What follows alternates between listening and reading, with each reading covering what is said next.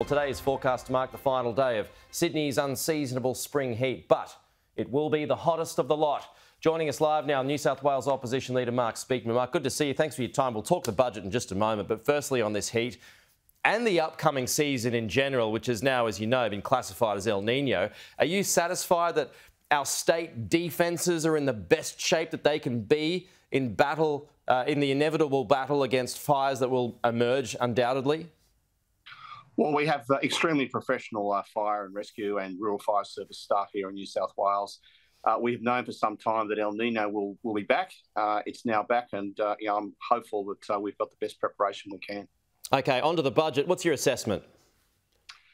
Look, it's a pretty disappointing budget. You would expect a government that's been out of office for 12 years would come back with a bit of a vision. There's no vision in this budget. There's really no new infrastructure programs. What we've got are a lot of dodgy figures. There's an heroic assumption that wage growth or employee expenses will be limited to 4.1% every year for 4 years. They've just done a deal with the Teachers Federation, offering teachers between 10% and 8% for the next year. It's pretty hard to see how other frontline workers like fireys and police and paramedics are going to sit back and ask for something far less. So there's a dodgy assumption about employee expenses. They've removed our control of wages policy and basically let the genie out of the bottle. They've got expense growth 0.8% in the budget, and yet they've got employee expenses growing at 4.1%. Hard to reconcile that. The ratings agencies are already critical of that. No allowance for the cost of expanding Araring. No allowance for toll relief after 2 years. So a lot of dodgy assumptions in this budget. OK, a bit to pick through there, Mark, but firstly, onto wages. Weren't higher wages needed, particularly for our teachers? I mean, we all know the state of our schools, particularly when those NAPLAN results come through. Look, no one begrudges teachers and police and nurses higher wages, but the government went to the election promising that it would all be funded from productivity savings. That's what Chris Minns said in his budget and reply speech last year. There'd be productivity bargaining. They went to the election promising it wouldn't cost the taxpayer a cent.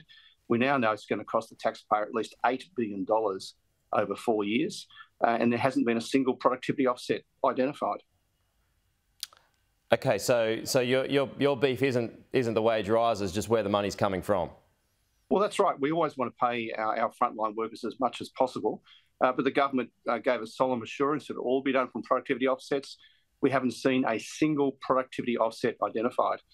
In the meantime, the government's had a windfall. They're expecting $14 billion more in payroll tax, stamp duty and land tax in the next 4 years. And instead of putting that, investing in a housing fund, for example, they're blowing it on uncontrolled wage increases. Well, yeah, I'm glad you brought that up, stamp duty. I mean, that leads me to one of my questions about housing. I mean, perhaps it is the most important issue that's facing the country and facing the state right now, housing affordability. There's $2 billion in the kitty for it. Do you not support that spend? Well, look, we support anything that will improve housing supply in New South Wales. We know that right across Australia there is a crisis.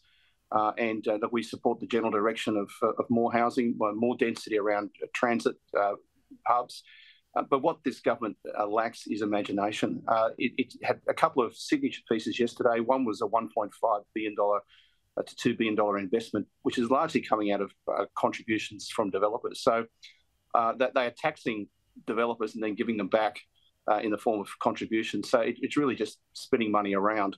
Landcom was their other big initiative, but that's going to build 300 houses a year over the next 15 or 16 years. That's just a drop in the ocean. OK, but isn't that more than what your government was doing?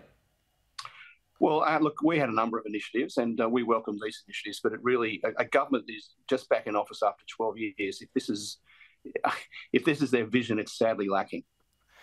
Given the state of the debt, though, across the state at the moment, much of it was increased by your government because of COVID, and a lot of that was necessary. But isn't now the time for fiscal discipline? Well, there isn't much fiscal discipline from this government. They've had a $14 billion windfall of extra unexpected collections in land tax, payroll tax and stamp duty. They're not retiring debt using that. What they're doing is using that to fund wage increases. They said we're going to come from productivity offsets. So this idea that this is a fiscally responsible budget is a myth. Just finally here, Mark, This brouhaha in the Hunter over wind turbines. The Federal Energy Minister received a frosty reception yesterday by some protesters. Can this plan to install the turbines in the ocean go ahead in your view? Well, look, I won't comment about whether it finally can go ahead, but undoubtedly, we need to expedite the rollout of renewables, but we need to bring communities along. We need to make sure that local communities are comfortable with both onshore and offshore renewable energy. But in the next few years, we have to get the renewable energy out as fast as possible. Okay, but I mean, there's concerns about what it will do to the environment. These turbines out in the sea, what it will do to the skyline, what it will do to the environment, what it will do to tourism. I mean, do you share those concerns from the locals up there? Well, I understand those concerns, and that's why there's got to be proper environmental impact assessments and those issues thoroughly looked at to make sure that local communities are satisfied that there's a plus for them in the jobs that renewable energy creates and the energy security we get. But at the end of the day, you've got to do the work. You've got to look at the detail. You've got to do the environmental assessments and satisfy local communities that it's a plus for their community. So, do you have a preference whether it be onshore or offshore when it comes to these wind turbines?